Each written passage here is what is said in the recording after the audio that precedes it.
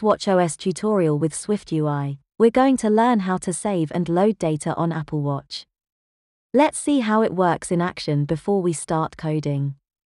First, I will create some content using one of the Apple Watch input interfaces. Let's develop an application for Apple Watch.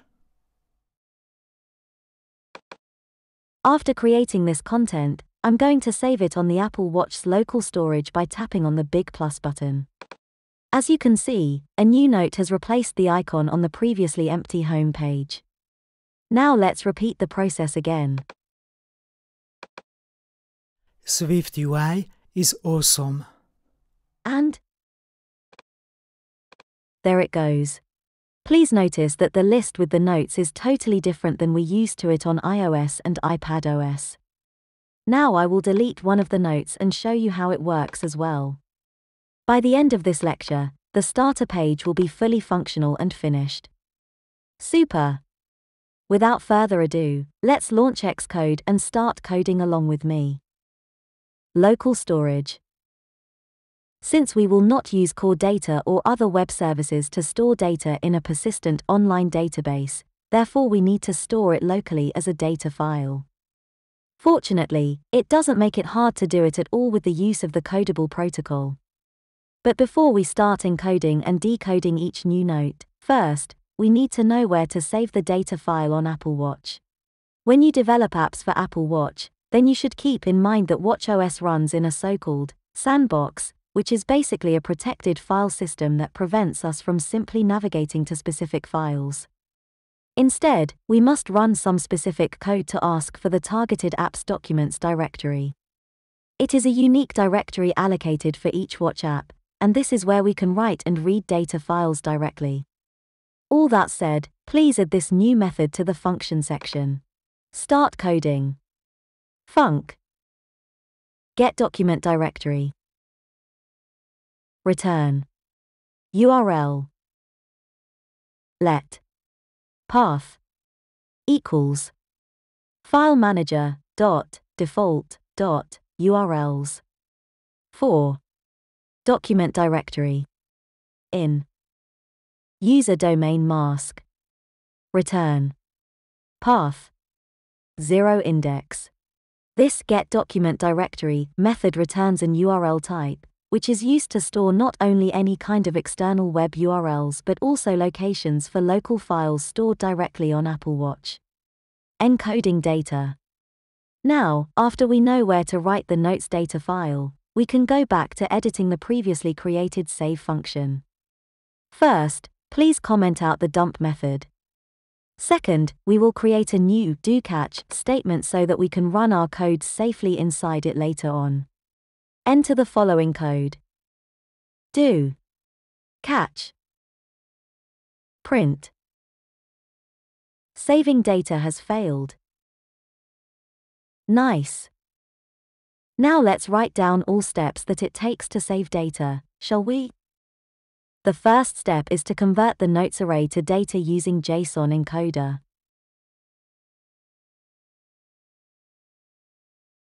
The second step is to create a new URL to save the file using the getDocumentDirectory method. And finally, the last step is to write the data to the given URL. Now since you can understand what steps our algorithm should take, therefore we can make it happen with ease. Enter the following code. Let. Data. Equals. Try. JSON encoder.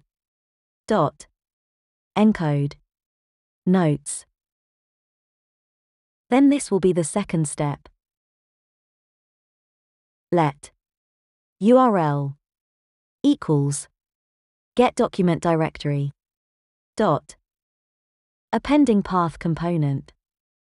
Notes. Great. After that, we can try to write the notes data with this code. Try. Data. Write. To. URL. And that is how to write data on Apple Watch. It's not that hard at all if you know the whole process. Similarly, loading data back from the local storage is more or less the same work, just in a different order. Decoding data. First, we need to create a new function with proper error handling that we call later on. Enter the following code. Func. Load. Do. Catch. New comment. Do nothing. Notice that our catch block does do nothing because it's not a problem if there is no data file found on the watch. It could happen when the users start the watch app for the first time or when all notes were deleted from the array. Both scenarios are totally valid in this case. Next, it's always a good practice laying down in plain English the necessary steps that our code should take in the do block of code. Apparently, these are the following actions. First, get the note's URL path. Second, create a new property for the data.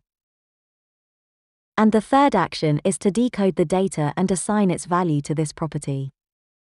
See? There is nothing complicated there. So, let's translate these actions to Swift. Enter. Let URL equals get document directory dot appending path component notes. After that, let's continue with the second action. Enter.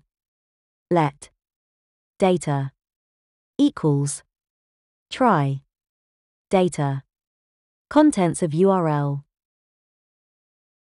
Now, let's finish up with entering the last action.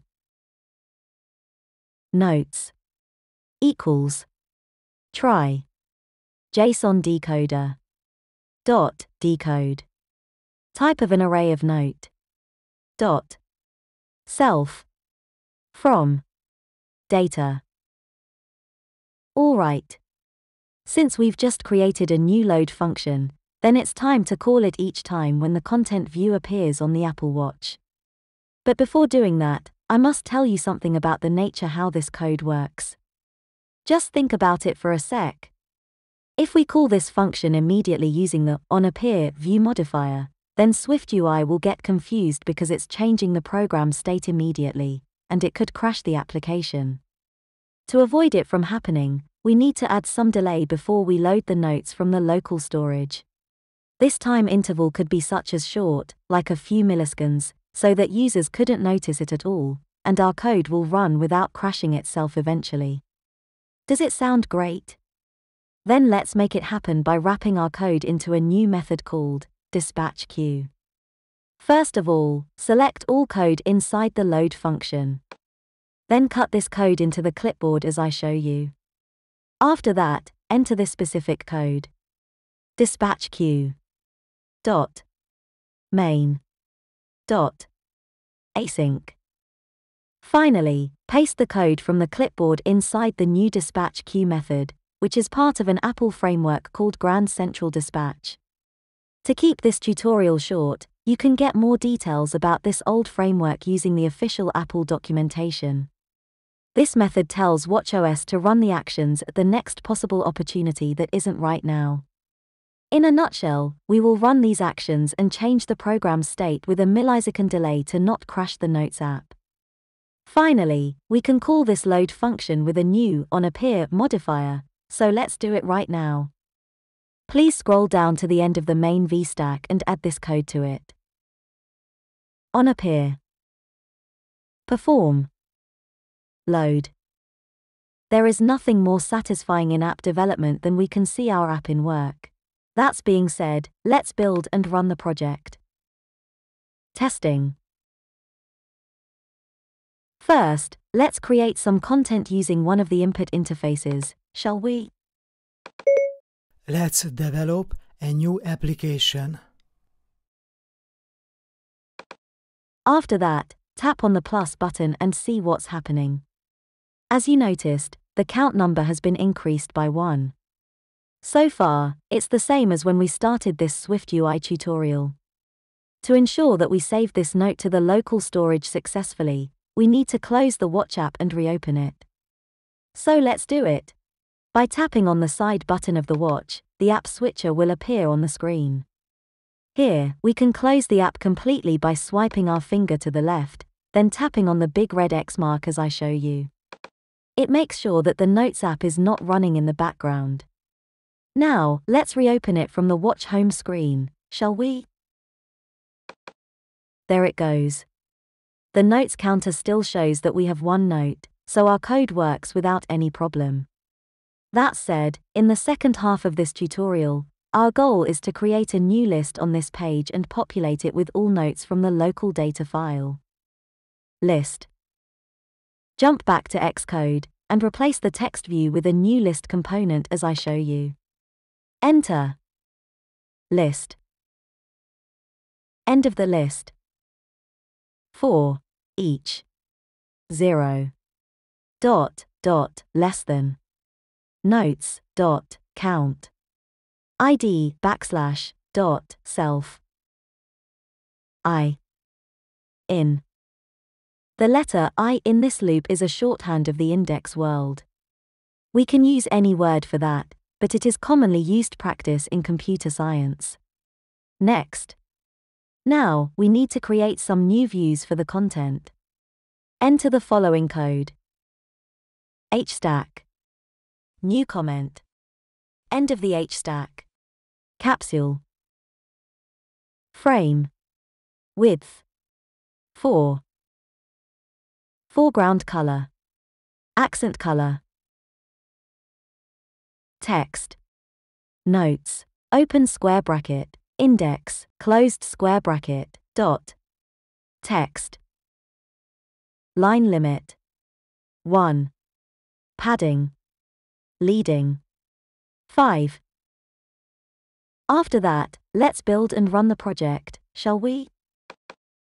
If everything goes well, then we should see a note in the list. And there it goes. Nice job. Now, let's add a new note to this list. SwiftUI is awesome. Of course, we need to tap the yellow plus button to save it first. Super. A new note was added to the list immediately. Let's try it out again. Let's learn watchOS development. Now, if we close the Note application and reopen it again, then we should see the previously created notes in this list on the home page. It works without any glitches. How fantastic is that? Deleting notes. Alright, this Notes app gets better and better. Now the next useful feature that we will develop is the note deleting functionality. Jump back to Xcode, and let's create a new function for this feature. Enter the following code. Func. Delete. Offsets. Index, set. With animation. Notes, remove. At offsets. Offsets. Save. As you can see, we must use the index set and the offsets to delete any specific note from the notes array. Besides that, to make it happen, we also need to add a new modifier to the for each loop, so let's do it. Scroll down to the end of the for each loop, then add this code to it. New comment, end of the loop. On delete. Perform. Delete. And that's it. We can test this new feature either in the simulator or on a real Apple Watch. Testing. After the launch of the Notes app, please select one of the notes from the list and swipe to the right to make the delete button visible. Now if we tap on the big red button, then we can see how the selected note item got deleted from the list. But not only that, as soon as we delete one of the notes from the array, the application saves and updates the data on the local storage as well. It works like a charm. We could call it a day, but there is one more thing that we can develop to improve the overall user experience. Empty state. Right now, we can see a big empty space below the header section when there aren't notes in the list. Wouldn't it be better if we could differentiate this empty state somehow? Of course, we can do it by displaying two different views conditionally. To make it happen, please wrap the list view into a new conditional statement as I show you. Our goal is to make the notes list view visible only if there is at least one note item in the notes array. Add this code to the if section. If notes.count equals or more than 1. After that, jump to the else section and replace the empty view with this code. Spacer. Image. System name. Note.text. Spacer. As you can see in the preview, we have just added an image to the page when we don't have any notes. However, we need to work on it a little bit to make it look better. Let's add the following modifiers to this image, shall we? Image. Resizable. Scale to fit. Foreground color. Gray. Opacity. 0.25. And finally, padding. 25. There it goes. With this minor enhancement, our notes application is much better now. Do you agree with me? I hope so. Final test. Now, the only thing that we need to do is to test how these conditional views work in action. Please, build and run the app. After the app launch, we need to delete all notes from the list to see what happens. Awesome. It works without any glitches. But not only that, the overall design and user experience got better as well. I really hope that you like how we build up from scratch this Apple Watch app. In the following lecture, we will create a new detailed view for each individual note. Until then, happy coding!